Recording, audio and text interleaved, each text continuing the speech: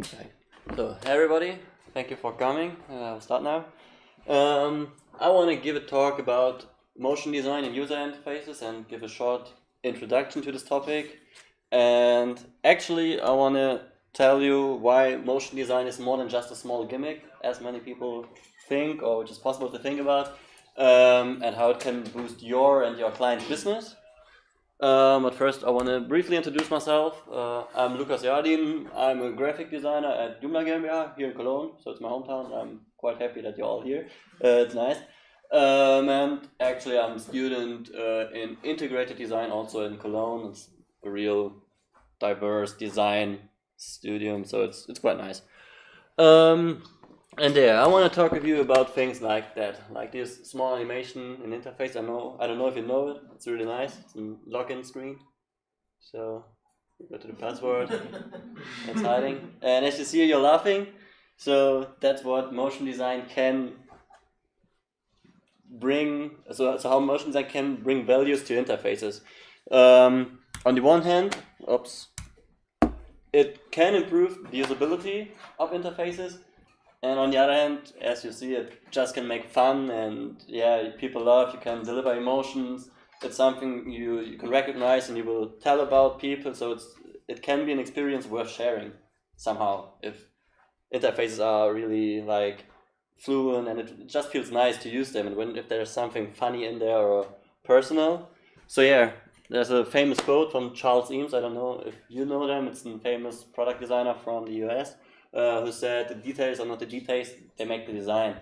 And I think, especially in web design, it's really a fact because, I don't know, you have like these two basic layouts where you have like left image, right text, right image, left text. And if you bring value to small details and make them look beautiful, perfect, or it just really feels good, it's different to like a standard layout somehow. And yeah, I don't know if you know this model from Noriaki Kano, who said like there's a pyramid of needs humans have, where it starts with real human needs like you need food, you want to have a shower, and it ends with self-fulfillment. You want to do something which makes you happy and which delivers some value to your friends and to like public. And I think there's the same with websites. So at the real basics, the website has to be functional, so it has to work somehow. That's all. Then a website has to be reliable, so that we trust. So the content has to be true. We know that that we can trust the content we see in there, and then things start to get usable. So that it's easy to use, but this one really doesn't say equality about usage, but this one it becomes easy to use, and then it becomes convenient. That's really nice to use. We start really liking it, and it's a pleasure using it. And the two things at the top, meaningful and pleasurable, that will starts getting fun. So where we have like a personal binding to this stuff, where we feel like you laughed. So it's like you bring emotions. That's where things are starting to make fun, and that's what we as web designers or service providers, as I don't know, consultants, what we want to achieve. We want our clients to help them produce things like that, or we need to produce it for them. So we want to create awesome stuff. I think that's why we do this job somehow. That's what makes me at least happy, besides the money, but also I want to deliver joy. And I also think that it's a great chance of free marketing. So if you see something beautiful and you want to share it so people get to know know this stuff too. And somebody said once that it doesn't matter that you have a great product if nobody knows about it. So you need to share it somehow with the world, and I think that people who are satisfied with the product will tell other people, and it will go on. And yeah, I think that this personal recommendation is real strong, so it's better than just a Facebook ad or something. So it's better, and it's a chance of free marketing, so why shouldn't we use it? And the other problem is that these three parts can all be done with Wix.com or Foursquare, I don't know, with Squarespace. So we need to create products better than that, otherwise we won't survive in the future. So, and I think they make their job quite good, so there's no problem about Wix. So it's, yeah, we have to face this challenge, and we have to do the best out of it. And yeah, there's another model where it's about customer satisfaction, which you can see in the middle. So here, these are things with low satisfaction, and in the top it's high satisfaction. And here you can see if things are implemented or not. So there are like these basic needs which are expected and unspoken. So an example would be if you buy a telephone, you expect that you can make a call with it. It's not something special, it's a basic need about it. And on the other hand, you have delighters, which are unexpected and unspoken, and if they're added to a product, they bring value. So that's what makes things special somehow. I don't know, the first phones with a camera, it was quite special. It was something why people buy this phone. It wasn't about that they can make a call, so that's not why they buy this phone.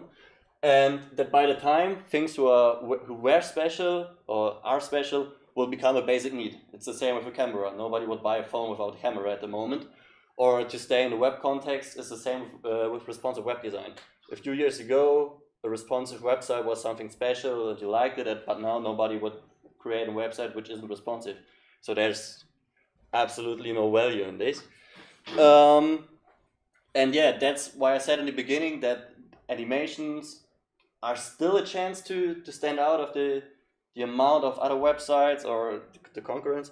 But I think that it surely become a need someday, especially because if you look in apps in your smartphone, most of the things are moving and having this fluent layouts and user interfaces.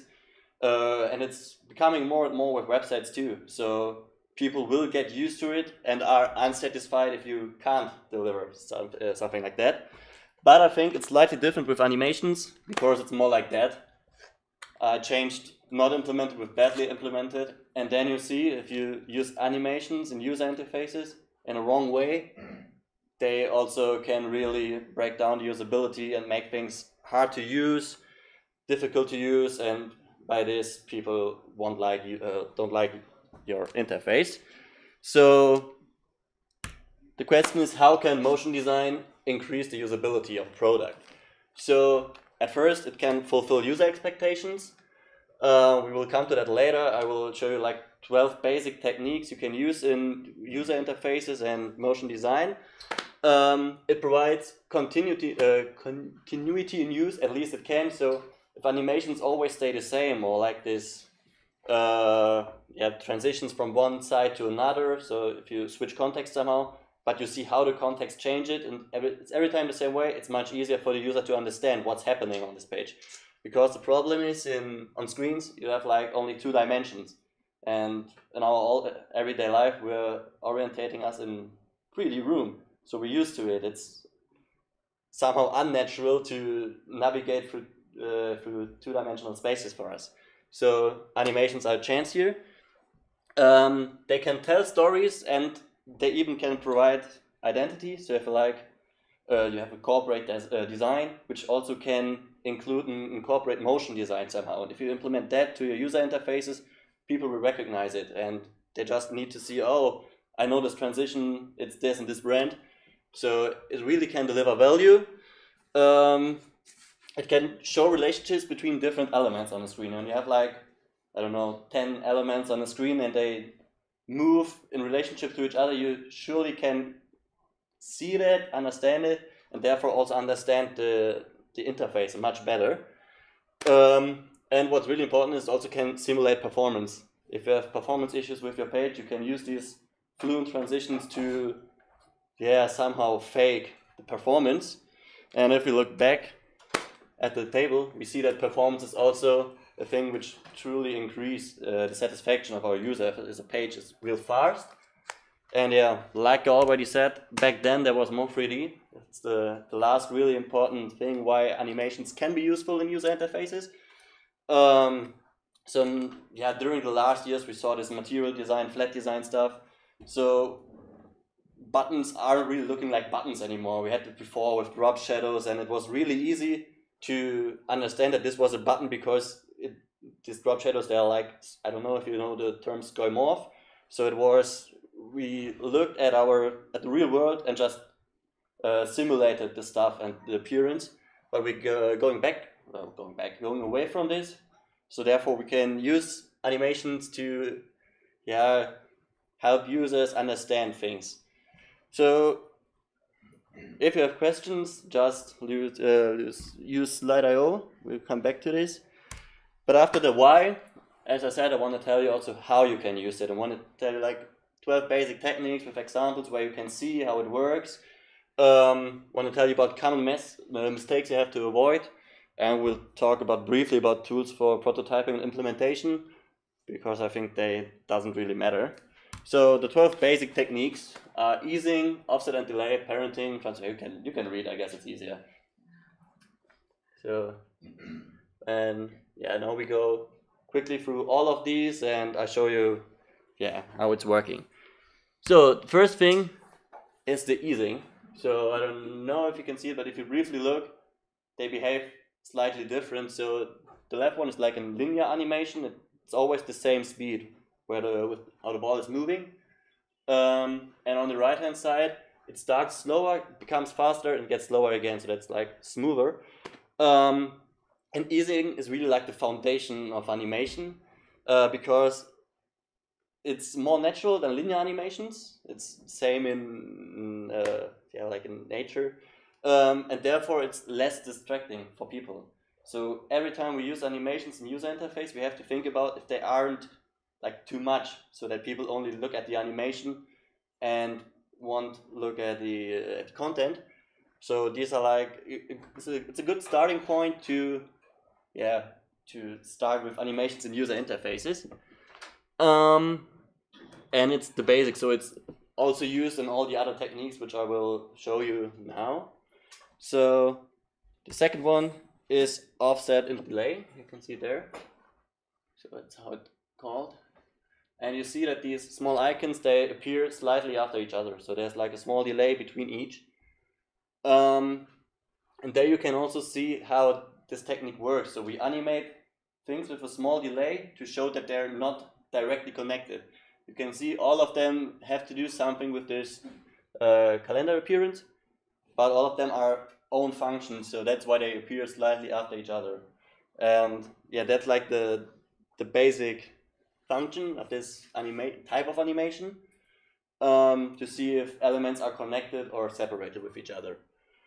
The other part is parenting. I guess it's quite common in drag and drop interfaces. It just says that one thing is moving or doing something because another thing is doing something.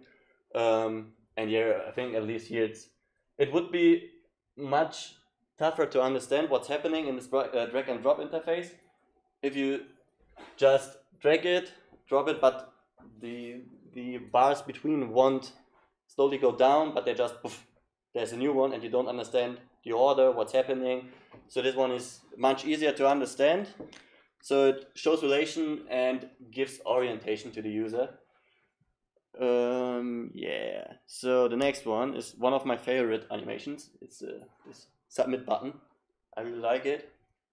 And yeah, it's not too complex, but it shows the status change of a button. First it's submit, you click on it, you know what's happening, and then it's accepted. So on the one hand side, you always know what's happening. It's an immediate feedback, so it's really important for the user, because research shows that if people have to wait more than a second, they don't really like it, so they become leaving the site, or there's a higher bounce rate about it. And what's also nice to see, the animation itself isn't that big, so it's not a powerful big animation. A lot of things happening, they're quite small. And what's nice is that humans are trimmed to movement. So the animations we use in interfaces don't have to be that big, because if there's a tiger around the edge, we have to see it. So kind of the evolution, our visual recognition is trimmed to movement. And if you have questions, the next one is a quite common technique. It's just a change of text-based values. So if you use the slider, the text will change. It's nothing really fancy, but it's nicer that it's going like that. Then you have like this 0, 30, 50, so that you can see it's much more precise in a way. So it's easier for people to find exactly the amount of value, and some it's percents they want to find and use. And this technique is like every time connected to user inputs, or sometimes you see this, I don't know, 500 cups of coffee drank during the last year in our agency or somehow. It tells really the story of the number behind, and you understand what's happening, and it's quite good, and it's really simple to implement it. The next one are masks, so you can see it here, and here it's like a real fluent page transition, so it feels nice, you know what's happening, and what's also important that you can show like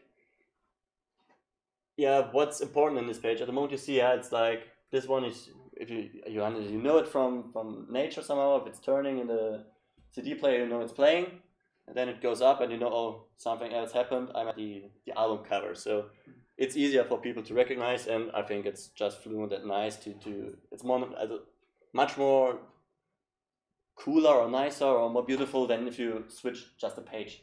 So it's also about fun somehow. The next technique is overlays. You know it from Google Mail or Apple Mails, where functions hiding under another element. So you know, if you put it by side, that this give help, and I think the other one is interested, is connected to this mail or this activity at this time. So there's no need for more explanation somehow, and it's really clear and easy. And you have the chance to put more information, which are at the first time important, on one page. So the interface becomes more clean somehow, because you don't need to place this give help and interested button on the page itself. It's only you deliver context functions in context, which is much more nicer. So because it's easier to understand.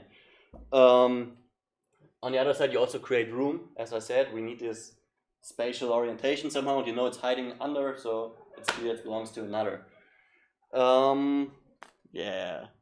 Another technique I really like is cloning, and I think this one is really nice. So props to Jakub. There you also show that elements on a page are connected to each other and have like the same origin somehow. So that, for example, here these interactions merge out of it. What's really important is that if you imagine you click here and all the other functions appear, you're already looking like on the right place on the page. So you see these functions quite fast and recognize what's happening. Again, you can hide functions somehow and concentrate on or focus on the most important things, so that the user interface becomes cleaner again, which is quite important.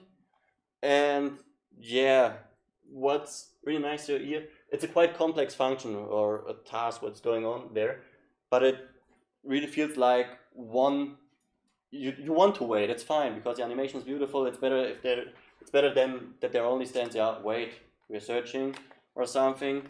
And it's also it feels shorter, so we also fake performance somehow. So that's nice. I like it. The last one, you know it. Everyone who has an iPhone knows it. It's the blur. It's the same again. There are functions hiding under objects hiding in another object. So you can show like visual hierarchies. Really good. You know what's happening.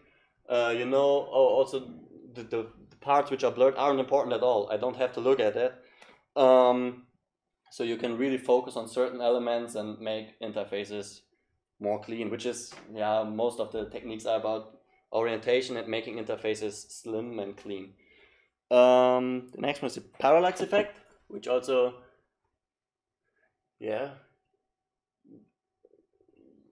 evolves kind of tries to imitate natural behavior. So things which are in the back are moving slower than things in the front.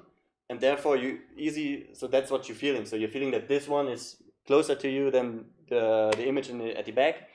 So you also have the spatial orientation from nature, which is quite nice, easy to understand. You don't have to learn about it. And you recently get that the things in the front are more important than the image in the back. So that's nice, and it looks good. And yeah, that's what the technique is mostly all about. You see this parallax effect often as a decorational element, which is also quite fine, but I just want to show that you can also use it to provide information and yeah, give value to in usability. So then there's this three-dimensionality. There are three different types as you look closely. They also imitate nature somehow, so give this spatial orientation and create a room, space where people can navigate. And it's also you don't have to learn it somehow. It's quite easy to understand, and people will know how to use it quite fast. What's also quite good is that you have simply more space where you can place elements. So if you on the left side you fold this tab bar down, so you have like, I don't know, 50 pixels more where you can place information, or where you can, which you can use to bring more padding between elements to make it cleaner, easier to navigate. People with big fingers don't have problems to touch small things.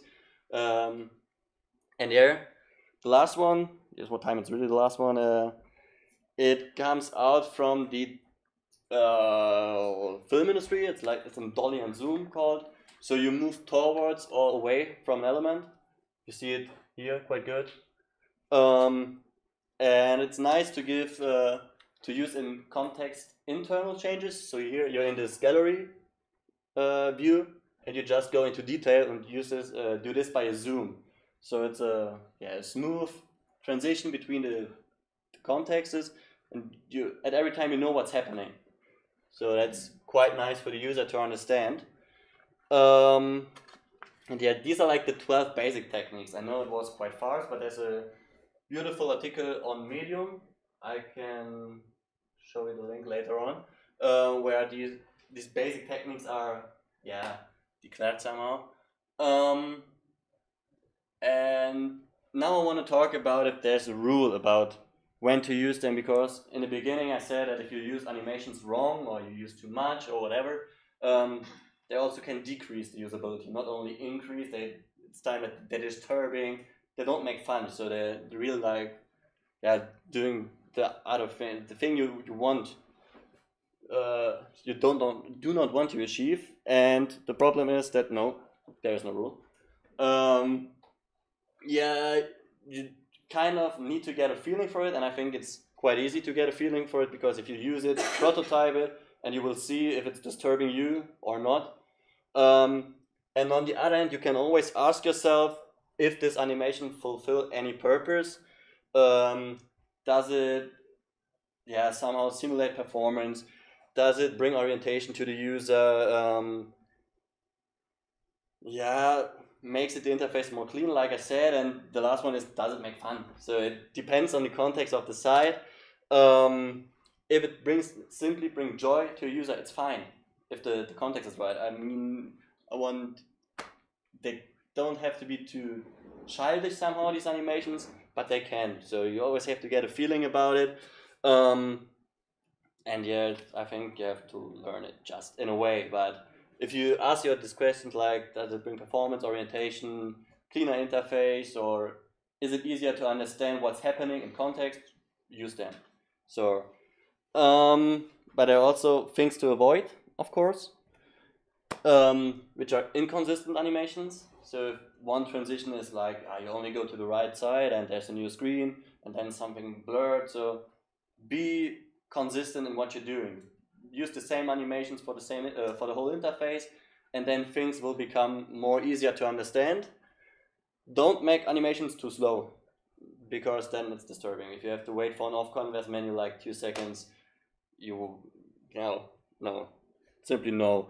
On the other hand, don't make them too fast. If animations are too fast, they're kind of immediate, so you don't recognize them and don't understand what's happening at all. So don't do it, and not too much. If everything is moving and blinking and everything is shiny, you're like, what the fuck, I have no idea what's happening in here. So but I think you can also get a feeling for this, and you will recognize quite fast if it's too much, if it's disturbing and you're distracting from the content itself, because these animations are quite nice, but we shouldn't forget that content is somehow king. If the content isn't has no value at all, we want go on this page anymore. So there's no value for us. And avoid these standard easing, like I said in the end, these linear animations, because on the one hand they look shitty somehow because it's always like the robot movement. It's not nice, and it's more distracting than eased animations. And if you use, I don't know, CSS animations or transitions, it's quite easy to just say ease in off, so it's fine. It's just one property more to the CSS. Yeah, that's like the theoretical thing about the how-to, and I want to introduce some tools about it, but I think that the tools itself aren't really important because there are too many tools and everybody can use the tool which fits best for him or for her. So just want to give you like After Effects is from Adobe, it's in the suite. For me it's quite nice to prototype, I'll make prototypes with it because yeah, After Effects is like a huge program, you can do nearly everything with it, and also quite fast. So for me, it's easier than writing these CSS animations and see how it's happening, or SVG. Then of course you can use InVision or Craft plus Sketch. It's the same.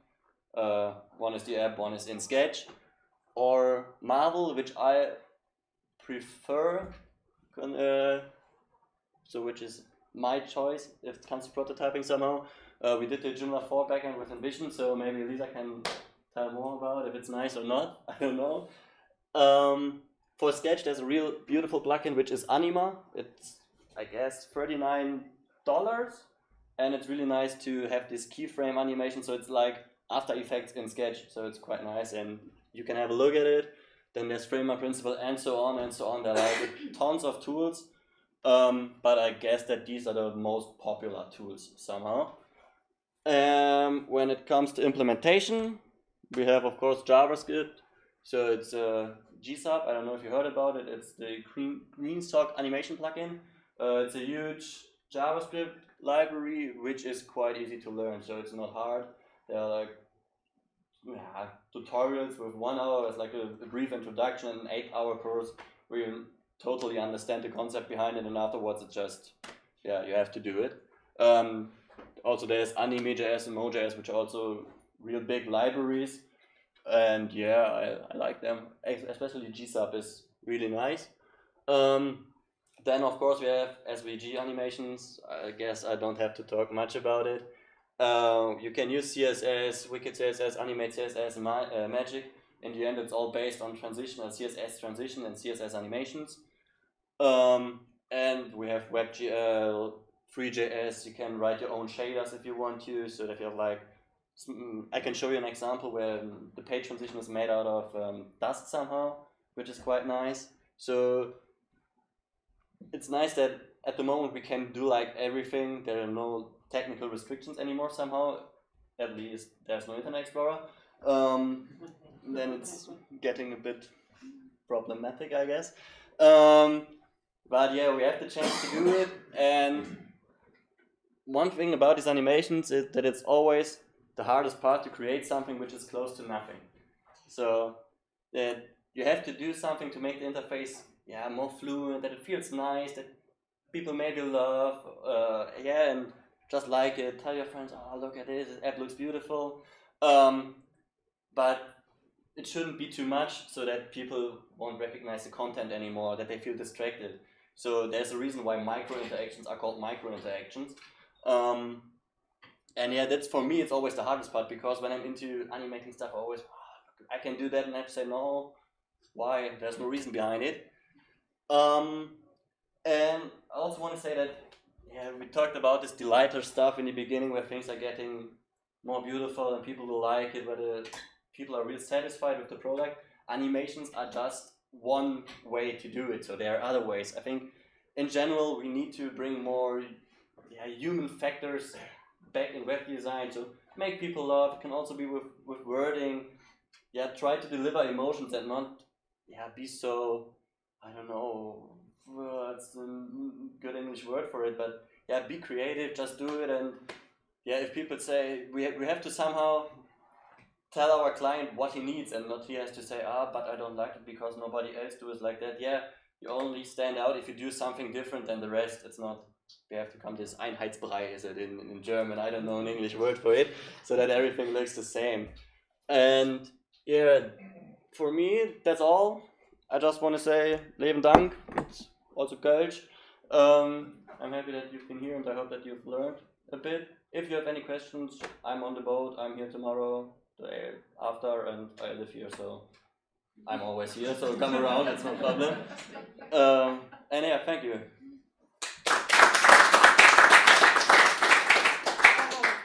Yeah. You use Sketch and Marvel together? Yeah, you can. Or is it just Marvel you use? No, I can show you. Yeah, 9. Skip this version. I don't know if you're somewhere over here. You have a Marble plugin for Sketch. Yeah. So I say, yeah, these are my pages with my artboards in there. Then I say Marble, and then. Oh shit! Wait, I have to mirror it.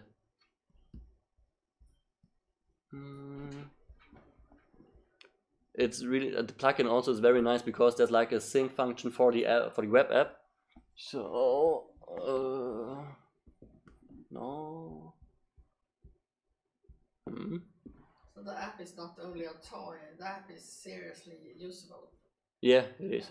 It's nice. So yeah, you have like an export function from Sketch to Marble, and you can choose the project from which artboards you want to export. Then Marble is like a visual prototyping tool where you have your screens, can create interactive rectangles, shapes, so where people can click and something else will happen. So you go to the next screen or something, and you can animate the transition somehow, but real basic. But it's for prototyping, it's absolutely perfect, and I really like it and can recommend it. Anyway, any other questions? Yeah. I have a question regarding teaching how to use these interfaces. So if you have something like a submit button, yeah, I can easily say, yeah, that looks great, I think that works. But when you get to the more advanced stuff, when stuff moves around, or for example, I really dislike the overlay example. You said it's very obvious, but I actually don't think it is, because you don't know that there's something hiding there. You actually need to know that this interaction is possible. So if I gave this to my grandma, I don't think she would realize that there's this functionality at all. And once she's learned that, she would go to another app, try it, realize it doesn't work, and she'd be really disappointed. So it's not something I would use in a user interface design. How do you teach these new elements when you use them? I think, yeah, if you showed your grandma, of course she won't understand. I think it's about the target group somehow. If the target group is really used to such interfaces, I guess if you would use the app, you would find out quite fast somehow, because maybe you know it from mail or something like I said, or from other apps, so where this technique is quite popular in a way. So it depends on the target group, and I think then it can be useful, but you always, like I said, have to think about it. And for me, I like it, but it's personal somehow, and I think you can't make it perfect for everybody somehow, and that's fine. Yeah, it's like it. But it really depends on the context, target group. Also, not only which kind of animation, but also the amount of animation. So, and in general, the structure of the interface. If you have like a target group which isn't used to, like this two-dimensional orientation on websites, apps, and stuff, I think it's totally fine to go with a totally skeuomorph look, even if it looks outdated somehow. But it's better if people understand it, and afterwards you can change the styling of the stuff after a while, but first give them the chance to orientate and just do their things. So, honestly, I think you're kind of dodging the question there, because you like, let's say you have a button here on the screen right now, and you have a mouse cursor. I wonder what happens when I go there. Oh, it changes color when I highlight it, or maybe I can click it, and so on. These things happen. And I could click that, so maybe I can click the other thing I saw as well. So you kind of teach the user, but when you have hidden elements where you need to do some gesture or something, there are crazier gestures as well, right? You basically need a manual to use these apps. You can do it with guided tours, for example, or you've maybe seen it on a few sites. You have this little scrolling animation, like you have like a big header, like a hero image or something, and you have this small scrolling image icon at the bottom. And I think that totally also could work with such an app. So the first time you visit this view, you have like a small, like this plus icon on Google Material Design, or this thing which, like a tooltip, which tells you, yeah, go left, go right, so you can see new or more functions. And I think if people, you show it for the first and second time, and afterwards people know how to deal with this stuff. So yeah, you have to train it somehow, yeah. That's that part. Is that fine, or? Yeah, it's better. So in the app I would do it with a guided tour. Like, yeah, I guess, but I wonder like whether there are whether there's research work, for example, showing usability tests and so on, like what people prefer, or whether it's they go to my website and I have such a user interface and what, I need to learn how to even use this? Like, I don't want to bother with this. Like, I just want a clicky interface. Maybe that's what happens. I think it also depends on the context how people visit your site. Because for me, I mean, it's a bit special, but I also can make fun to like explore the site. So if they're just searching for quick informations on stuff, you can't make the interface too complex. But if you know we're a tech agency or something, and our customers are also a little bit into tech, yeah, you can do it. So because you know the user, uses the page slightly different than a normal user, I would say. In the mail app, it jumps out a little bit if you visit the site, the app for the first time. Then it jumps a little bit, then you know, okay, there's something hidden, and then yeah, stuff like that, like hints. Yeah, you need to play some small hints, yeah. Maybe Clippy. Yeah, it can be. Remember that guy? Yeah. Big arrow. Thank you. So just go out, enjoy the weather, boat tour, beer.